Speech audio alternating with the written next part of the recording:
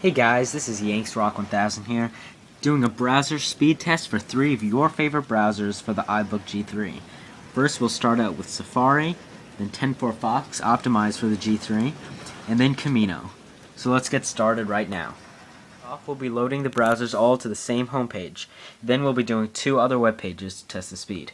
Obviously, none of the browsers will do Flash very well, if at all, so it wouldn't be fair to test any Flash web pages.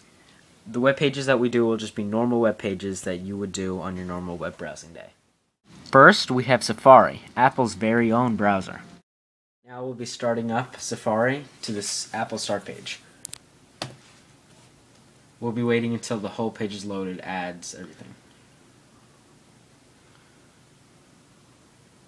You see it's loading, and then 9.5 seconds. We'll be keeping track at the end, so we'll just tell you the scores at the end. If you want to go over to the end right now to see the scores, you can do that. But if you want to stay and watch, that would be more than good.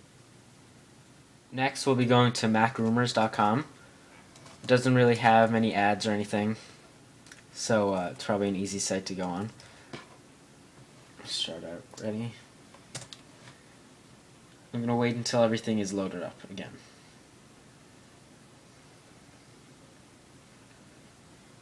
Still loading up.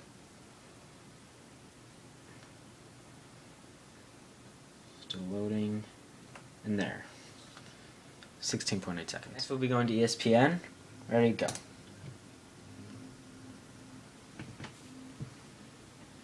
ESPN's a bigger website than MacRumors, so it might take a longer time, what I think.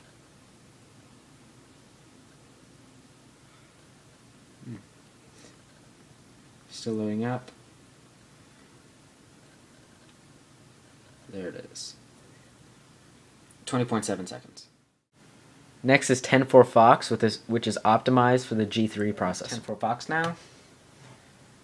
Remember, it took 9.5 seconds for Safari to start up. Here goes this. Wait until it starts up all the way.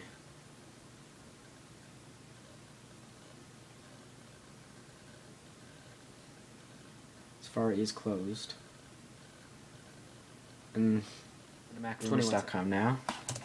You'd see if it's started all the way up here at the blue mark. Once that stops spinning, we'll stop timing.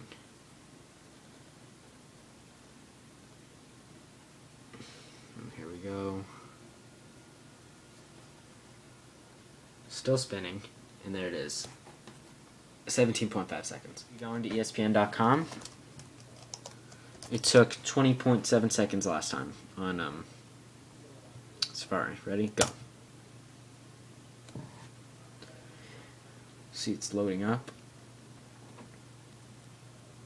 Looks like most everything's loaded significantly faster than Safari for this web page so far, but the thing's still spinning, so we'll stop it. 16.9 seconds. So last we'll have Camino, which is also a Mozilla browser. So we'll start out Camino with the same page as we've done for the last 2. Starting it out now. Still going up and down, and it's been about 10 seconds. This took Safari 9.5 seconds. We'll see once this red thing isn't there anymore, then we know that it's done. And there it is.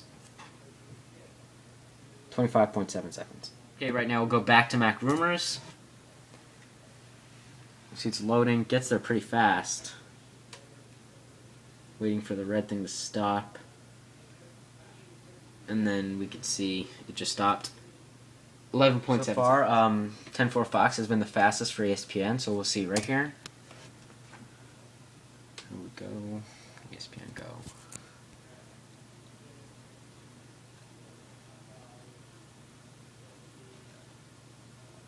Now we can see right there, 13.4 seconds. The fastest for the last 2 websites was Camino, which is actually pretty good. As you can see, Safari had an average of 15.6 seconds for all 3 of them. 15.6. Then TenFourFox had an average of 18.5 seconds, which is just about 3 seconds more than Safari. and the Camino had 16.9. So, the fastest was Safari at 15.6. But remember, these scores aren't really, they might not be accurate for all websites. The outlier for the Safari was 9.5, so that would have been more usually. And the outlier for Camino, as you could see, was 25.7. TenFourFox was the most consistent out of all of them. So that might be the most accurate score, about 18.5 seconds. Remember, on this iBook, it's about 10 years old, so you won't see any astounding speeds. But these are the 3 best browsers that I've seen that can do web browsing. So, as you can see, you might want to try out the standard Firefox Safari, which already comes on your iBook. And if not, you should try these other 2 options, as they both are great choices as well. So this is Yanks Rock 1000. Subscribe for more videos on the iBook, and I'll be back in the next video.